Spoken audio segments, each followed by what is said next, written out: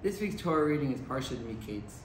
It gives the story of Joseph finally coming out of the prison in Egypt and becoming second in command viceroy to King Pharaoh. And how does he get this prestigious position? He's able to interpret Pharaoh's dreams. Pharaoh had two dreams that bothered him night after night, not knowing what the interpretation was. And Joseph came along with the help of God, and he makes sure he tells everyone it's God, not me. I'm nobody special. But interprets the dream to Pharaoh's satisfaction.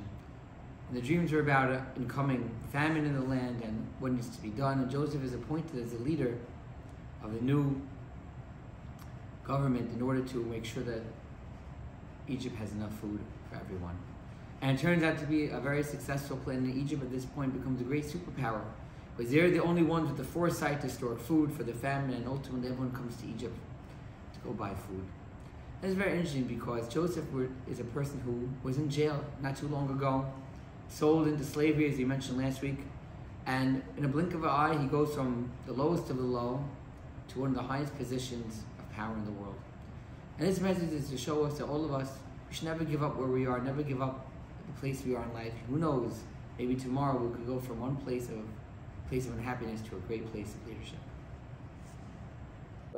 We'll now continue with the singing of Lechadodi, the song we sing Friday night, written by the great Rabbi of Shlomo Alkabetz in the late 1400s.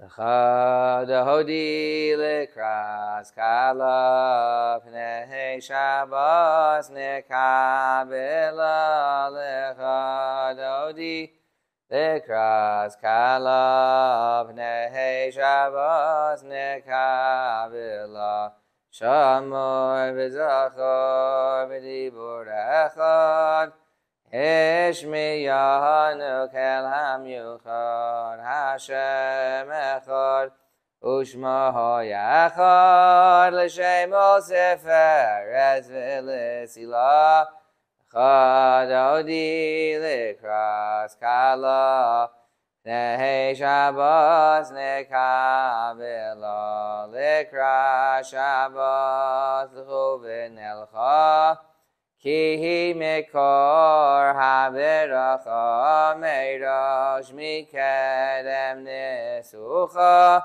Sov ma'aseh b'machshavot chila Lechad odi l'kras kala Pnei Shabbos nekabela Mikdash melech Ir melucha kumitzi mitoch ha'afecha Rav lach shevet b'yemekabacha V'hu yachamol alayichem la'lecha Dodi lekras kala Pnei Shabbos nekabela Hisnari me'afar kumi Livshi bigdei sefartei chami Al yad ben yishai beis halachmi Karva el nafshi giyahala Lecha dodi lekras kala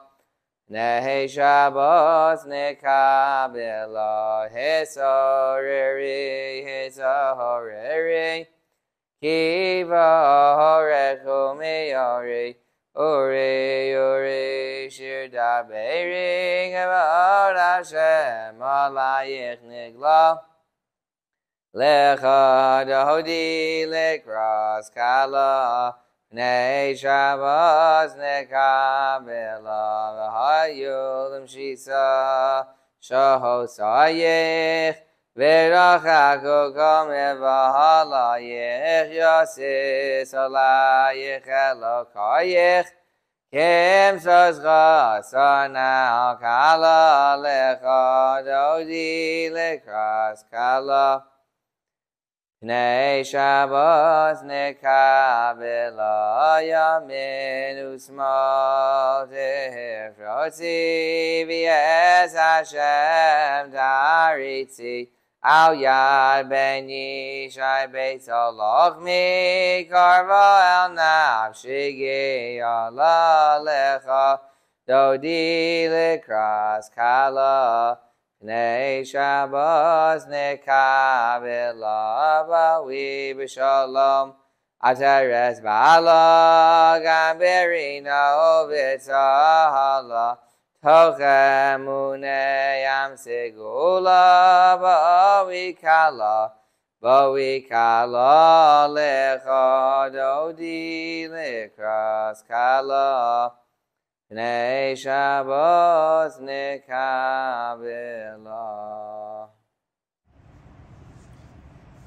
Later in the parsha, in the story, the brothers, Joseph's 12 brothers, come down to Egypt to buy food. As we mentioned, Egypt was the only place that was selling food. And the brothers come down, and they don't recognize Joseph, for at this point in time, it was many, many years since they sold Joseph. 22 years to be exact, they sold Joseph.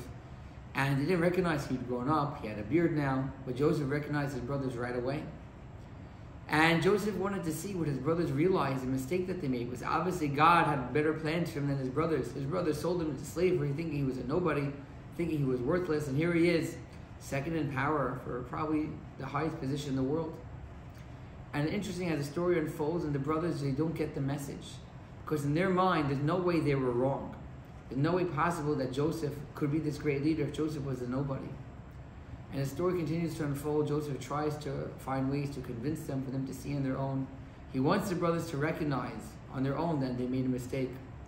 Unfortunately, they don't do so, and Joseph has to reveal himself at the very end of the parsha, which is an important lesson to all of us, that it's okay to make mistakes in life. Things happen all the time, but we have to understand that we do make mistakes. And it's possible that we make mistakes, and as long as we recognize that there are mistakes that we do in our day-to-day lives, and we're able to look back at them and say, you know, I made this error, I need to correct it, then we're in a good state. But if a person cannot look back and realize the mistakes he made, he's going to have a hard time in life to connecting and to really grow. We're now finished with the singing of Adon Olam. Adon Olam asher malach b'terem kol yitzir nivra li'eis nasa b'chefso kol azai mehelech shemo nikra v'yacharei kechlos hakol levahado yimloch nora v'haya v'hoveh v'yiyeh b'sifara v'hu echad v'yein sheni hamshilo lehachvira Bili reishis, bili sachlis, velo hod, v'hamitra, v'hu keli, v'chai goali, v'tur chevli, v'yes nasa, v'hu nisi, umanosli, minas kosi, v'yom ekra, v'yahado, avkid ruchi. Eisishan v'yahira v'yemrochi geviyasi ado shemli v'lo v'ira. And have a happy and healthy week, a great weekend, a great Shabbat. We'll see everybody next week.